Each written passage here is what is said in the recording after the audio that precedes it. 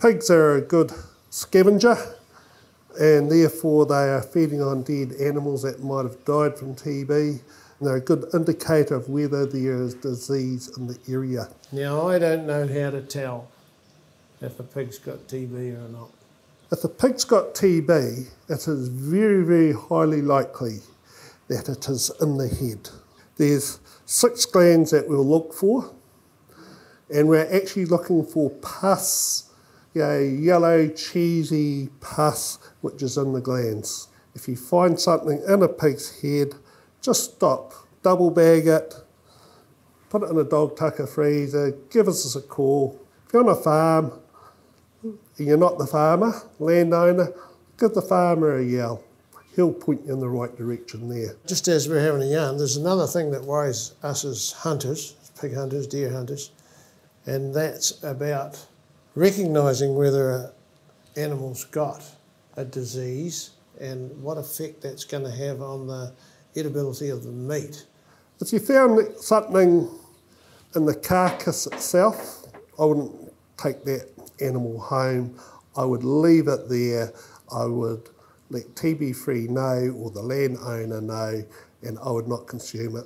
When it comes to the risk of consuming that meat yourself, or worse still, giving potentially diseased meat to your children, you don't want to go there for the sake of a pig.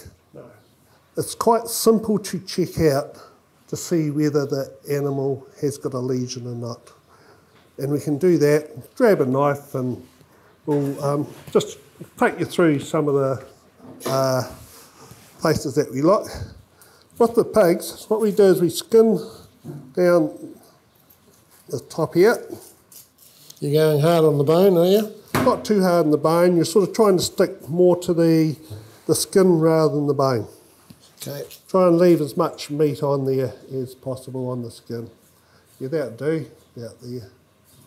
Now we're looking for just in the point of the jaw on the inside there, you're looking for a gland in there, and there it goes there.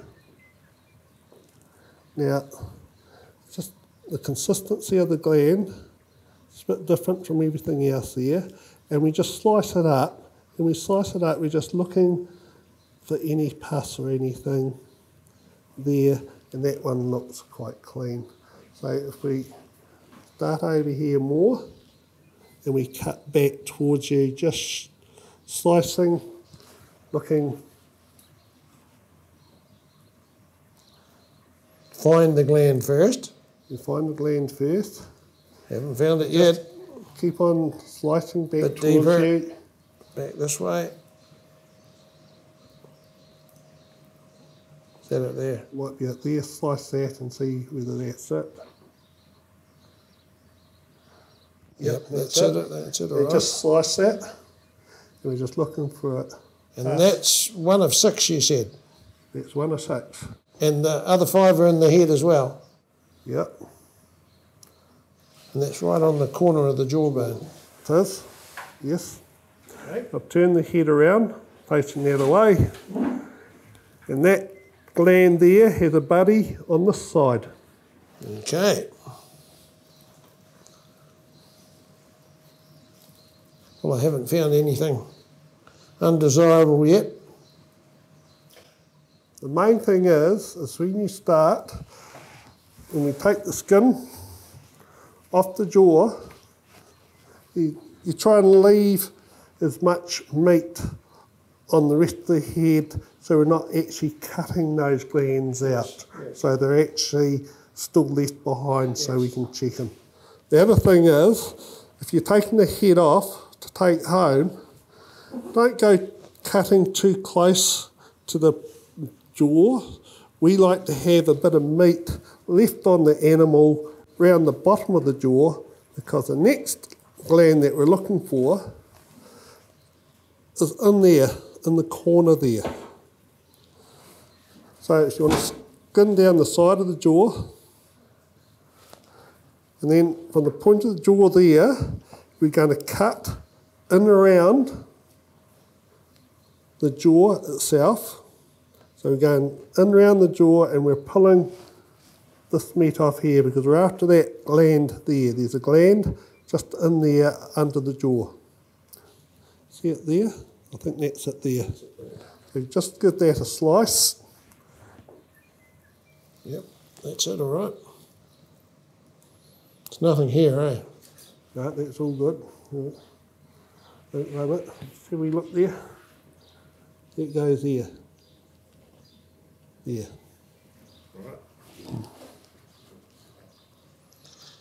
We'll give that a pass, will we? That's a pass, right. So now we do the same on the other side of the jaw.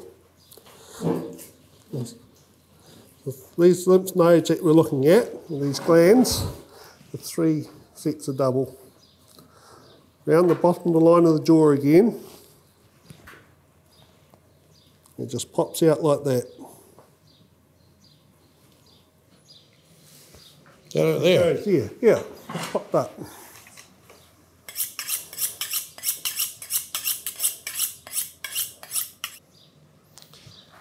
It's a good big. That's 4 down, 2 to go. Now, the next one is in below the tongue. What you need to do is pull the tongue back, like this, down very, very small, just there. And quite often this is the one where we will find TB in. There's one on each side. One on each side, yep. There we go, right there. Very, very small, one on each side. And if there's something in them, they'll swell up and you'll see the pus. Because the bacteria gets filtered into the glands and the immune system of the body will start attacking the TB and it will swell up and you'll get quite a bit reasonable sized lesion. Yep. All right, I'll see if I can find it. Right through the esophagus. Right through there. Trying to get in, down through there. That's it. Just looking down the sides there. Yep, see there and there. Wow, they're small. They are. You may have trouble seeing them at all, but like I said, if they're infected with TB, they'll swell up and you'll see the pus in them and they'll be quite distinctive. All clear on that side. Yep. I can't see it on this On side. that side, just slice through there and you'll see it there. That's it there, is it? Yep. We've got a couple of good ones here. Yep. They're safe to eat. Pork tonight. Okay. Now, if you did find something, I'd bag it up, a rubbish bag or something like that, a bin liner, something like that. And just to be on the safe side, I'd bag it twice. Be safe enough to put in a dog tucker freezer or something. I'd ring TB free. Most people are carrying a smartphone these days. If you get a GPS coordinate, that would be good. But we need to have accurate information about where that animal came from. A lot of hunters, they want the jaw because the jaw's got the tusk in them, and some of the tusks are quite valued as a prize. So they actually extract the jaw by doing more than what we've done, get the meat off the cheeks and things like that, and then boil up the bone. So we're actually digging in here with our knives and taking the tongue out and skinning it off like this, and then we end up with this bottom jaw. And then we throw it in a billy and boil it, hit it with a water blaster and then hang it in the shed. If we can have...